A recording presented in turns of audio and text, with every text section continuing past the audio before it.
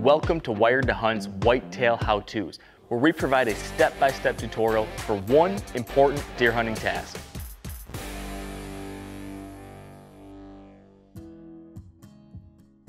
Today I want to talk about camping on a whitetail hunt. It's really popular to travel and go hunt public land somewhere and target whitetails in a different state, and I love that people are doing that. It's one of the coolest things about whitetails is their availability in a bunch of different states, and you can still do a traveling hunt pretty cheap. But what happens with a lot of people is they forget the basic necessities about a hunt like that, and they focus on what land am I going to hunt? You know, they pour over their onX, where are the bucks going to be? And sort of secondary is how comfortable are you camping for 5, 6, 7 days in a row? What's your setup like?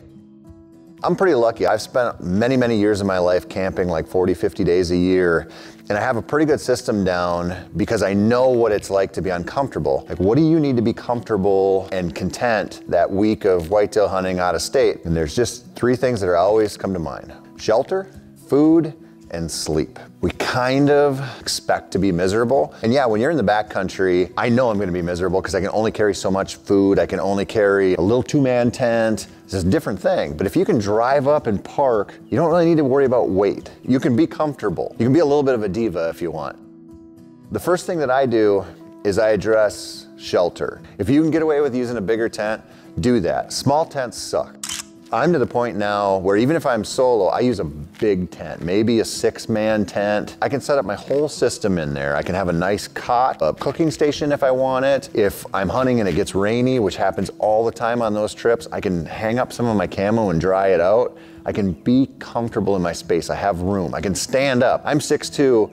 I camped for years in a tent. I had to be hunched over the whole time, and it sucks. It's better to be able to just be comfortable. So I always tell people, go bigger tent-wise than you think you're gonna need, because you'll be happy when you do. As far as food, you know, this is a personal one to some extent, but my personal rule is I'm gonna have 1 good meal a day, and I'm gonna make it really easy. So what I do before the hunt, whether I'm going solo or I got 2, 3, 4 buddies with me, is I plan out 1 really good meal a day. It's usually some kind of venison, a bunch of vegetables, maybe some easy to cook rice, and I'll pre-package those, and I'll have a bag of it ready to go. And it's got butter, it's got seasoning, it's got everything in there.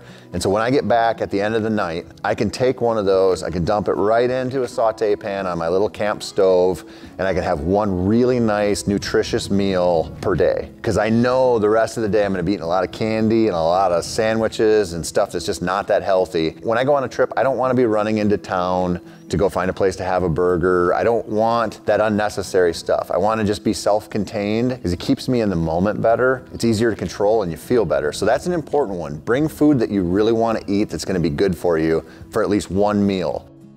And then lastly, sleep. Sleep is huge in a tent. Even though you're getting up super early to hunt and you're all excited for it, after 2, 3, 4 days of early alarms and staying up late, it gets really tough. And it gets really tough if you're not sleeping. And so a good cot is huge. And then the right kind of sleeping pad on it that's actually comfortable is a lifesaver. I bring along a pillow, I bring along a nice sleeping bag. I wanna sleep. And I even have a white noise app on my phone that I can turn up if I'm in a noisy campground. I hunted Iowa whitetails a couple years ago, and the campground I was in, there were tons of people who were on a big trail ride with their horses, and it was constant noise and constant partying, and not having a way to kind of drown some of that out would have been really tough.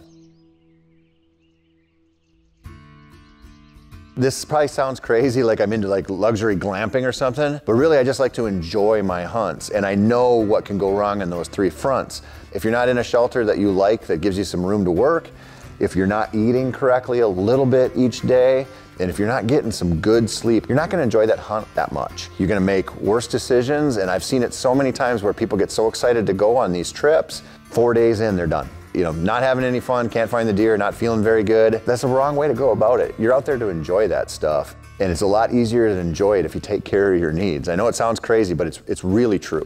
If you want more whitetail hunting advice, please listen to the Wired to Hunt podcast and the Wired to Hunt Foundation's podcast, and we'll give you everything you needed to hear about deer.